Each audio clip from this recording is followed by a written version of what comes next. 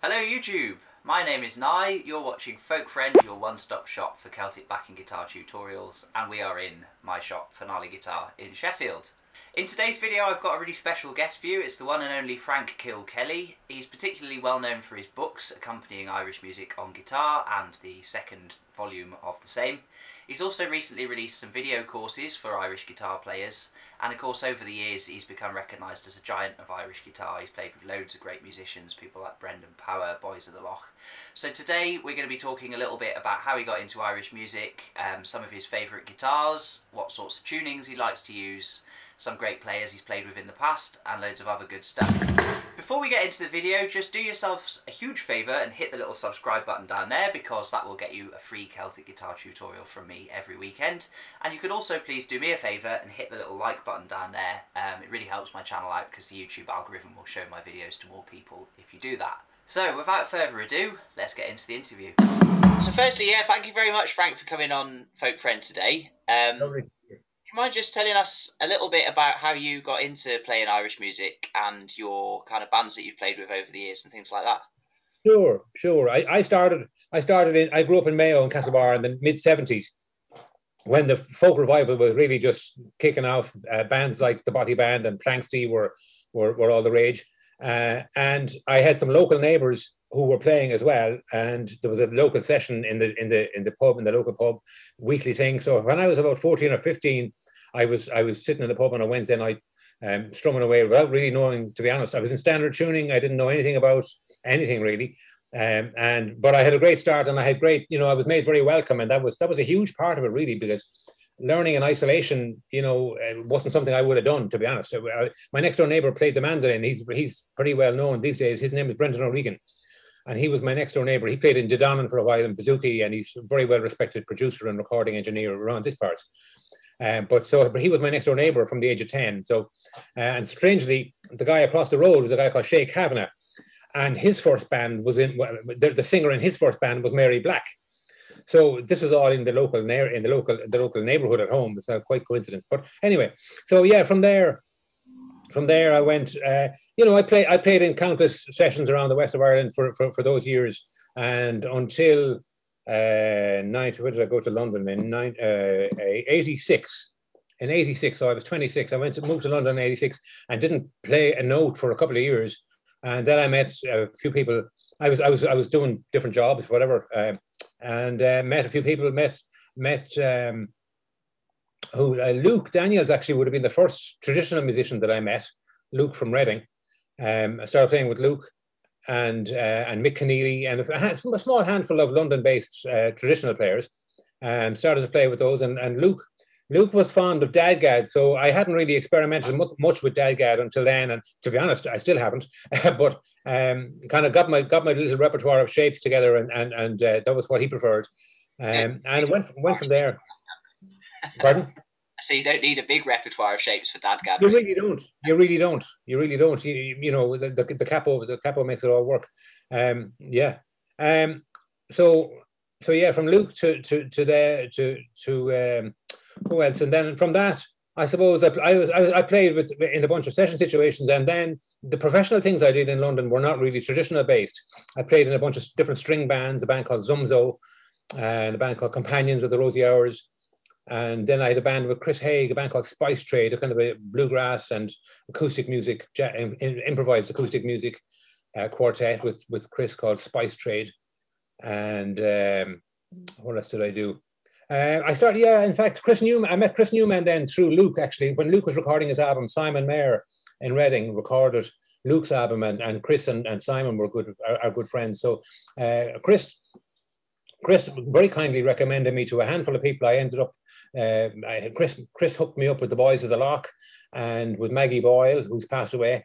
So I did an album with Maggie and a lot of gigs with Maggie Boyle. And there was somebody else as well. Now, who did he? Oh, Christy O'Leary from the Boys of The Lough. I did some work with Christy O'Leary as well. And so those connections. So Chris, I'm very grateful to Chris, eternally grateful to Chris for those connections at that time. That was really helpful.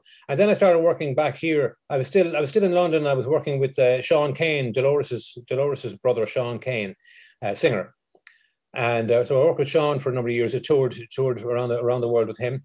And also at the same time, I played with Alan Kelly. Oh, and I met when I was in London, my London years, I met Brendan Power, a harmonica player, Oh yeah. and he was kind of so I played with Brendan. We did an album together back in the mid 90s. I did a lot of playing with Brendan as well. So yeah, that was kind of the that was my diary back in those years, back in the London years. I came back here and it kind of changed a little bit. I got more into gypsy jazz and more into different styles. Still playing traditional music, still playing with Alan Kelly now and then, and local traditional stuff. So yeah, that's me in a nutshell. One thing I find interesting about it is how much scope do you think there is for combining, particularly gypsy jazz, I think combines well with Irish music. And you see people like in the sort of Shetland style, like Peary Willie Johnson, and then, you know, Titch Richardson and all those kinds of people that are sort of similar kind of style. And that's very gypsy jazz influenced. How much it is. And yeah, sorry, say that again. How much do you like that kind of fusion stuff? Is that? I think you have to be really careful with it. I think it works, and if you listen to Willie, and when you say gypsy jazz, Willie played, and it's not an important distinction, but it's swing. It's a swing style that became gypsy jazz. Willie wouldn't have even known what gypsy jazz was. Willie was listening to big bands and what's his name. Forgotten his name, escapes me. The seminal rhythm player in the big bands, Count Basie's big band. Anyway, these guys just four in the bar downbeats, with a heavy bass line going on through, and not much else really. It's a glorified snare drum, really. That's what it is. But so I think in any genre mixing, I think you really have to be conversant with both genres. That's my take on it. And then you can do it with some sensitivity. But if you know more about one and a little about the other, to my ears, it doesn't always work so well. Yeah, because it's interesting to me, because this is the thing. I've got a copy of your book here, by the way. Highly recommend, by the way, if anybody wants to get a copy, it's linked in the box down below. Accompanying Irish music on guitar. And I noticed one thing you said in the intro, which I never knew about, was that guitars were actually banned by the sort of regulating body of Irish trad music for quite a period of time, because they're a recent addition to the trad canon, aren't they? And people don't realise this, I think, a lot now. Well, they're relatively recent. They go back to the accompaniment on guitar or piano started when the recording started to be made commercially in America in the 20s. That's when the record companies thought accompaniment is a good idea here, and Michael Coleman playing fantastically on his own is only going to go so far in terms of record sales. So they started adding guys who didn't really know anything about it. Swing players and session players who were hired to somehow listen to the tune, and some was good and some was not so good, but that was the start of accompaniment, and then it got mixed up with in Ireland in the 60s and 70s with the ballad singers, who were first and foremost singers, and they sang ballads and weren't really tuned into the harmonic nuances of the traditional tunes. So and also it was before alternative tunings were introduced into the style. So it was pretty crude in ways, and I kind of get why Coltis banned it, but at the same time it was a completely outrageous thing to do. Because it what happened then was that the music developed parallel with Coltis rather than under its umbrella, which was the whole purpose of Coltis was to help the music develop. So it was counterproductive in that way, and in other ways they were counterproductive. They had archaic ideas about how things should be done and so on. But yeah, I was taken off a stage in one session because I had the guitar. We were in this Coltis organized thing, and the local guys, because I was playing with these were my friends and I was playing with them all the time, and we were doing the summer thing that had the Coltis umbrella, and at the autumnal meeting of all the groups around the country who were doing this particular gig, I appeared with my guitar and I was beckoned off the stage, and I was told, no, sorry, there's no guitars in this. So everybody else left the stage as well, and the following band got wind of it and they left, and there was uproar and so on. That was back in the 70s. So yeah, that's such a strange attitude, because if you really were sticking to what's traditional, you'd only have really whistles and flutes. Absolutely, and I've had this discussion with a bunch of with a handful of cultists, you know, strong stalwarts, and you know, yeah, there is no argument. There is no argument. But at the same time, I understand how the guitar got a bad name in the music. You know, it got a bad name from being from how it got there, if you like. But you know, it needed to be given a chance, obviously, for it to develop and so on and so forth. And they weren't prepared to do that. So yeah, that's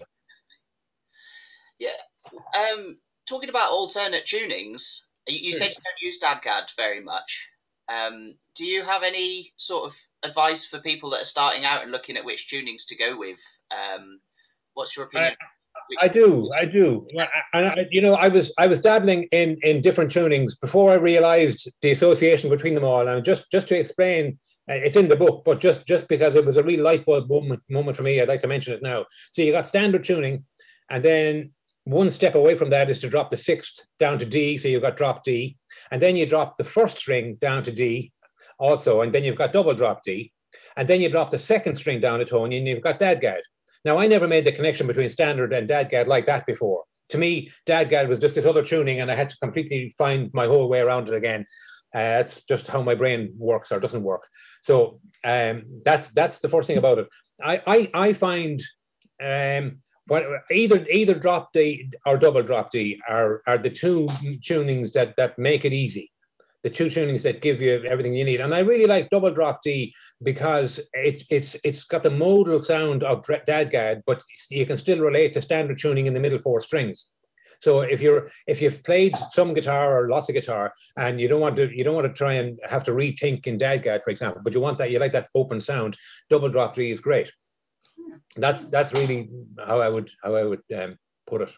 That's an interesting one. I've never actually used double drop D. I jumped from standard to DADGAD, and I like both. I think DADGAD is harder to, especially when you're thinking in terms of more complicated chords, like, you know, jazzy things. Then it's very complicated in DADGAD. But it's, but if you're playing in double drop D, then do you use that for keys that conveniently contain a D, like D and G, and not so much like A minor and? You see, no, and you can use it in the same way that you use drop D. You can really, for the most part, just ignore the first string. It's going to be a fourth in places. That's okay. Or you can not emphasize it with your plectrum. You know, you can steer away from it and not play it much. So you can steer your right hand style to making it sound okay. But you still have I'm still thinking in terms of standard tuning or standard tuning with a drop D. You know, so it's got the best of both worlds for me in that way, and it is versatile. Yeah, the capo is still essential, I think. But I mean, get me wrong, there are people who do a great job without a capo in all tunings. But you know, life is hard enough. Yeah, I've always been concerned about when you see people that have to be using the capo all the time, because there's a sort of temptation to end up playing something very similar under a lot of things that way. Well, yeah, but you know, that's okay. That's okay. It's not about the accompanist. You know, that's my take on accompaniment. My take on accompaniment is to embellish, and like I like to think of it as a kind of a carpet of sound underneath the melody player. And it doesn't matter if what you're going to do is going to be the same only if the tune is the same. So you're going to be guided by the harmony in the tune. So otherwise, it's perfectly okay to do the same thing. You don't have to reinvent the wheel every time you change tune. And you don't, you know, I mean, don't get me wrong, there are people who do that wonderfully. And Ian Carr comes to mind straight away as somebody who's reinvented the whole approach to, you know, accompanying a set of tunes. And he's fantastic, and I love him to bits. But, you know, like most traditional players, I won't say don't want that sort of creativity, but it doesn't need it. It doesn't need it, and the tunes don't need to be supported in that way. If you want to make something else out of it, then great. But to embellish the tune and give it a support, you know, without changing its color, is absolutely fine to do. That's, you know, I tend to think of it as, you know, if you're a drummer, you don't want to stand out. Or a bass player for that matter. You want to be high, you want to be visible or audible, but you don't want to be, you know, you're not the center of attention. And that's my take on you know, is like, stay out of the way. That's where I'm coming from. Yeah, that's a really good point as well. I think I know a lot of people that you see kind of progressing sort of want to throw in everything at once, don't they? And Yeah, getting DNA in the right places is the most important bit, I suppose. And then totally. And it's about, for me, it's about rhythm and tone. You know, if you're playing a rhythm that the melody players are inspired by and lifted by, and a tone that is sweet and that, you know, that's nice to listen to, you're halfway there. It's not about, you know, fireworks. It really isn't. That's, you know, and if you look at the people who, you know, and it always, for me, comes back to, you know, I want the gig. I want to be hired. I want to be playing. I want to be out there. So if you look at the people who are out there playing, what are they doing? Why are they you know, why are they being hired? You know, for the majority of them, and again, it depends on who they're playing with, and it depends on the melody players. But you know, the ones I look up to are the ones who are just playing a beautiful rhythm, and they've got lovely tone, and they're just, everything is in its place. You know. Rather than, you know, I mean, as you know, of course there are exceptions. There are always exceptions, and there are the groundbreaking guys and girls who are doing it, you know. But they're the exceptions rather than the rule. You know? Yeah. I suppose a big part of what makes trad music kind of magical in its way is that it isn't fireworks. It's not complicated. It's something that's passed down through thousands of years, relatively unchanged. Well, I mean, certainly since the 1600s. I know it's been 400 years, but it's probably been relatively unchanged. And yeah, absolutely. And it's not, you know, folk music was never really about innovation. You know, it was about, you know, it was about social things really, and it was about communicating, and it was about, you know, it was about small c conservative or traditional. You know, it was about those kind of values rather than groundbreaking new, you know, territory. You know, musically or otherwise. It doesn't need to be. It doesn't need to be innovative. Fine if you want to find a new voice in it, great. But you know. Be careful. That's what I say. and the thing about it is, like, the envelope gets pushed, you know, by the innovators, and that's great. That needs to happen. But then the boundaries spring back a bit into what sticks. You know, it doesn't all stick. Some of it does. You know, and then you get the imitators of the innovators, and then it starts to sound cheap, and then you get, you know, and then whatever is good and stood the imitation of the innovation, you know, will remain, you know. So it gets, like, the envelope gets pushed and it gets tested by that process, and then by that the body of you know, stuff in there grows. Yeah, I see you've got a big old rack of guitars behind you there. Would you mind telling us a little bit about your instrument preferences? And Sure. I've seen your fiber machine in a few of your videos where you're playing songs. Right. I just got that. It's an extraordinary guitar. Let me tell you first, I have a Loudon, an unusual Loudon Dreadnought, that I love.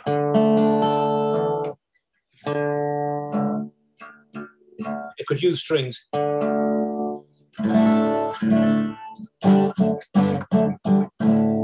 And it's been my guitar. I bought it nearly 20 years ago now, and it's been my absolute favorite guitar for years and years and years.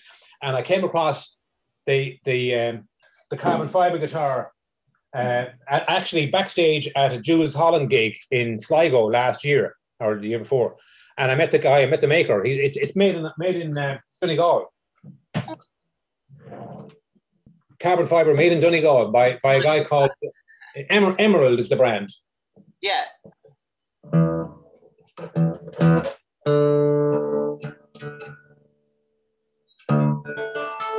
I don't know how it translates into your microphone now, but it's an absolute beautiful, warm sound, and it's coming from here. So for half deaf people like me, this is great.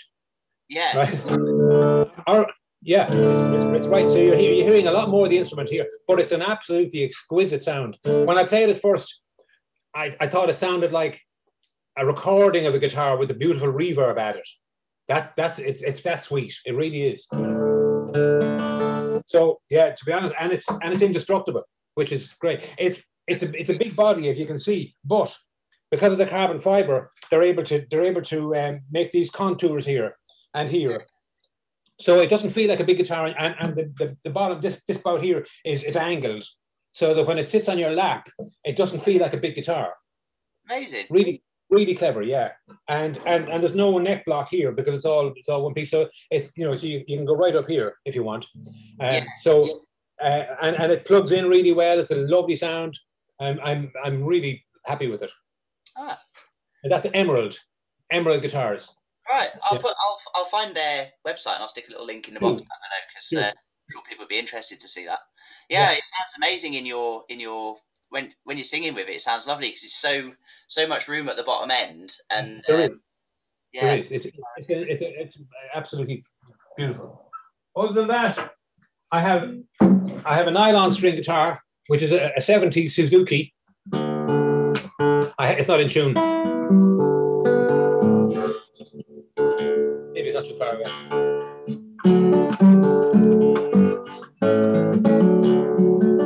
I bought it in Portobello Market for, I think, either 30 quid or 40 quid. And I put strings on it and new pegs, and it's been just like this ever since, and it's just lovely.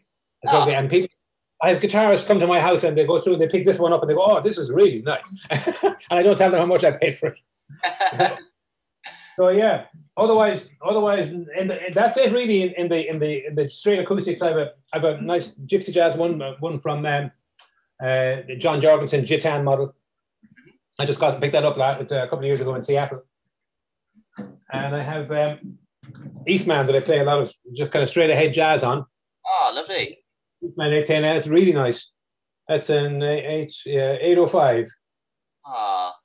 So yeah, really nice too. That's it. And the guitar stakes. Amazing. Yeah, that's a good little collection. Do you know what? I thought you'd say behind this curtain I've got another 50. You know, that's tends to well, no, there's something else completely different behind that curtain actually. I'll show you. All right.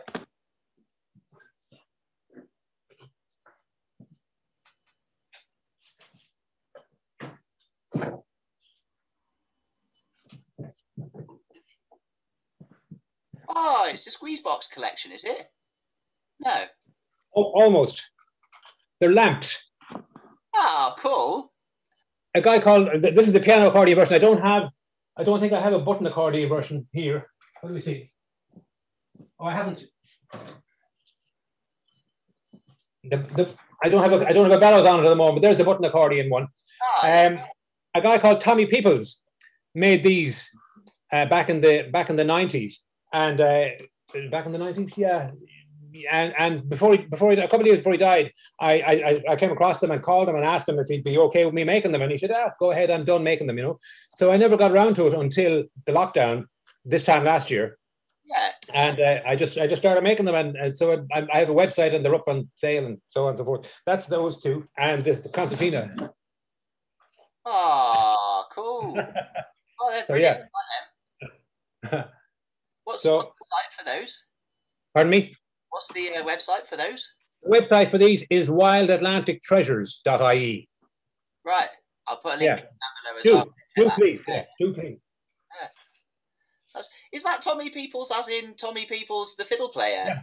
Yes. Yes, wow. The same man, yeah. Yeah. Very talented man. A lovely painter as well. Yeah, a great artist. Really fine. Oh, yeah, he was an exceptionally talented man. Yeah. Oh, yeah. What a great idea! They're really nice. I like them. Yeah, they're right there. They really grabbed me when I saw them first. So yeah, that was my lockdown project for last year. Nice. The last little thing I was going to ask you about is, do you mind just telling us a little bit about who you're playing with now? You know, what you're working on, and anything more about your various social media and websites and books and so on, anything like that. Sure. This is advertisement time. Okay. Well, in a nutshell, the first book has a whole, you know, has everything I knew about Irish music at the time, and I have to say, absolutely essential to buy the CD with it. It was available without the CD, and it was never designed to be available without the CD. So get the CD with it. The second, and so I put everything I knew into, you know, the whole background information and all that is on volume 1. Volume 2 came about as a byproduct of an album I did with a really fine whistle player called Angela Dean, and that was in 2005, I think. I think sometime after that, I charted out the guitar parts, because I felt it had kind of moved on a bit, and I focused my style a bit more. And that book is a general cross, you know, that was a study thing, whereas the book was the product of an album. So the styles are a bit more innovative, or a bit more progressive, I suppose. Some of them are anyway. So yeah, so that's the 2 books. Other than that, I like to think of it as my teaching approach is that you learn by doing. I think you can learn a lot more by just copying, and it was advice that I got to the opposite advice. As a teenager, I had a mentor, a guy that was a few years older than me, who said, "Oh no, you shouldn't copy anybody else. That's a really no. You really need to find your own thing," and blah blah blah. And many years later, I thought that was really bad advice, you know. And the advice I would give to somebody is to absolutely copy everybody, but know that you're copying them, and don't think that you're creating the stuff that you're just copying. If you're learning all this stuff to take the tricks and the tools on board, that's the job. Then you got this stuff on board. Now you go and now start getting creative. Now that you've got your tool bag together, that's how I see it. That's a little pet thing of mine, where you know, because I'm forever. I regularly think about that poor advice that I kind of, in a way, wish I hadn't had. You know, had I been copying everybody back then, I probably would have developed a bit quicker. Anyway, it's a really important point, isn't it? Because you see some people that just want to sound like one player, and I think that's dangerous. But at the same time, you're only going to develop your own style by borrowing bits that you like from other places. You know, music's been made for however many millions of years now. It's not like you're going to invent anything new at this point. So. No. I mean, there are still innovators, but and that depends on who you are as a musician. I mean, there are people who don't need this advice. You know, there are the Jacob Colliers of this world and whoever, you know, musical geniuses who who are on a trajectory, and that's great. But you know, for people of average talent or average ability, you know, I think the quickest way to becoming proficient is to get as many tricks wherever they come from. If they appeal to you, learn them, take them on board, but know that you're not creating. Don't fool yourself into thinking that you're making music when you're just copying somebody else. That's the point I'm making, really. And then once you're clear on your intention, and you have these tools on board, well, then it's easier to you know, start being yourself musically. That's, you know, where was I with that? Oh yeah, yes, I know where I was. With that in mind, I put together a bunch of mini lessons that I have on. They're hosted on YouTube, but I have them linked on my Patreon page as well. And they're just mini lessons, one tune accompanied once. Here's what's happening. Here's some chords. Here's the right hand pattern. Have a go, and you can just play through these in a different tuning and a different style, different flavor, with a different melody player. And the idea is that you play along. I mean, anybody that I know, you know, any professional players have done a huge amount of playing. That's where they got it from. They didn't really get it from studying. They got it from playing, from doing it. And the same is true in the jazz world. I studied jazz for a while, and I found I got completely bogged down in music theory that didn't really help me to become a jazz musician, or not that I'm one, but it didn't really help me to get to play jazz. What gets me to play jazz is doing it. And the more you do it, and of course listening as well. And while the theory is a help to understand what's going on, learning the theory alone doesn't make you become that great musician. You know, that comes by doing it. Because some of the skills are motor skills, they're you know, physical motor skills, and you just have to get to the point where you're making a nice noise, and that just takes doing. So with that in mind, the Patreon page is there. I'll send you an email with all those links if you stick them up somewhere. Yeah, of course. Yeah. Great. And the other last thing that I did this as the other lockdown project before the accordion lamps, was I put the two books into video courses. So they're now available on another platform, on thinkific.com. I'll send you that link as well. And they're also actually linkable through my website, which is irishtradguitar.com. The video courses are advertised there. And they're carbon copies of the books I relearned. I had to relearn how I played the stuff 20 years ago in the books in order to re-record it and present it in the video courses. So they're all there as well. So all I need to know now is how to market all that on social media, and then I'd be really happy. Just a last thought on that one. To people that I know a lot of people have taken up folk music over the last year with the lockdown, and getting to the point now where they're sort of becoming proficient. Now that sessions are opening up again, are you basically saying people should go to them and try and play along and try and play with as many people as possible? Is that your sort of...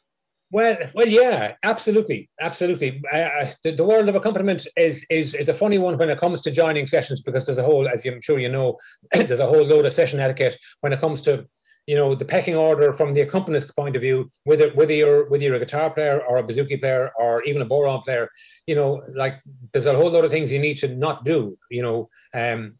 So without getting into all that, you really have to tread lightly, and the best thing you can do is play really quietly, you know, in the situation until you feel like my bottom line really is, I ask myself, will I add something if I sit in here? And if I don't think I will, I'm not going to do it, because the bigger picture has to prevail. You've got to be adding something to the music, and if you're the second or third or fourth guitarist sitting down in a big session, you're not really going to add anything. You're doing it for yourself. And I was going to say that's okay. It's not really okay. It's not okay because it's just bringing the session down a bit. It's just making it all muddy. And, you know, you've got to listen to the bigger picture, I think. So that makes it hard. And it makes it hard if you're out there and if you've driven for an hour to get to the session and you're the third guitarist to get there. That's tough. That's, you know, I get it. But that doesn't make the music any better if you join in. How far you drove doesn't matter. Yeah, I suppose you like to hope that guitarists kind of take turns, but it doesn't seem to. Absolutely. Yeah, no, it doesn't.